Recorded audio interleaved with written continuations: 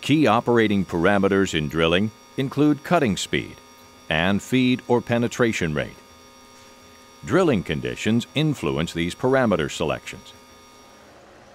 Cutting speed for drilling is measured at the periphery of the drill and is expressed as surface distance per minute.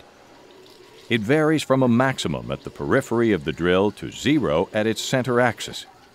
As a rule, the harder the material being drilled, the slower the speed used.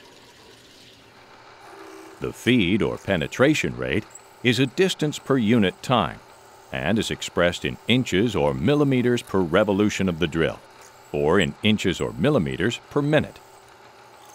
Generally, the feed rate must be reduced, sometimes up to 50%, when drilling into curved or sloping surfaces, drilling across another drilled hole, or when enlarging a pre-drilled hole. Excessive feed rates can cause chipping or fracture of the cutting lips, as well as splitting of the drill's web.